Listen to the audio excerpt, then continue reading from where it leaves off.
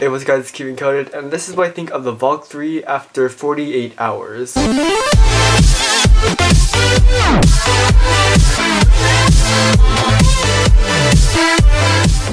So out of the box, this cube was like really smooth, and I mean like the smoothest cube on the market by far. There was no tracks on the pieces, so that is probably why it's so smooth. And it had a bit of a clacky feel, so this cube had a pretty unique feel. And because it was so smooth, it was also really fast, and when I turned it, there was like zero resistance. It was also very stable, which helped me control the cube a little bit better. A weird thing was that the corner cutting was actually pretty bad. It only went like 45, and it couldn't go any farther or else it would lock up, and that was probably because of the tensions, because they were fairly tight. But it's the weight that sets it apart. This cube is one of the lightest cubes I have ever tried.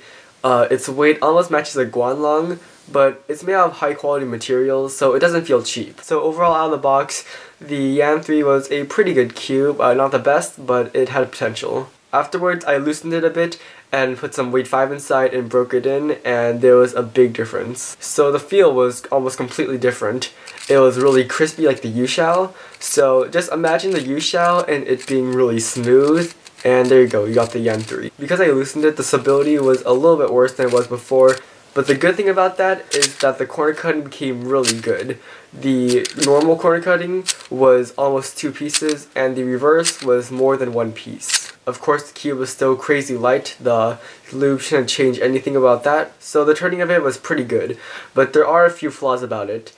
One thing was that the corner cutting took way more force than other cubes. For example, for the Valk, when you corner cut, it's pretty effortless, but for this one, it does take a lot of force to corner cut, and that sometimes could cause a couple lockups. And even though the weight 5 did make it a little bit more controllable, it still was a bit uncontrollable for me. Other things to mention are, first off, these stickers. Holy cow, they are fantastic. They fit perfectly on the cube, and they are also placed perfectly, so it gives it a really nice looking appearance. And also, they are extremely durable, and they also look pretty cool. Algorithms flew flawlessly, and the middle slices were also really good. And I also got pretty decent times.